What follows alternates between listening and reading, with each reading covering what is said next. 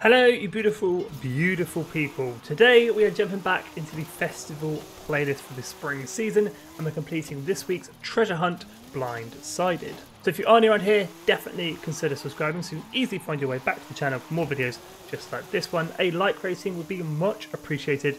Let's go complete this week's treasure hunt.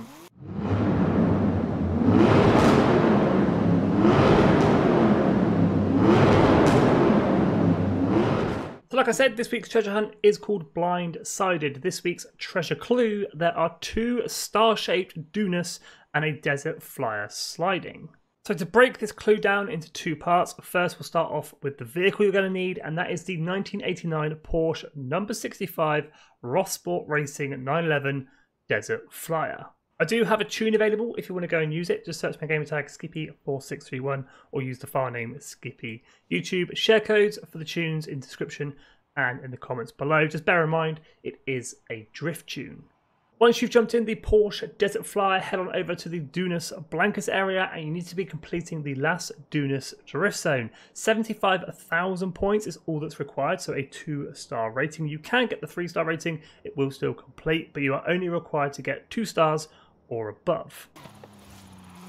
Once you have completed the drift zone with 75,000 skill score or more and earned those 2 stars from the Las Dunas drift zone, you are going to get treasure challenge completed.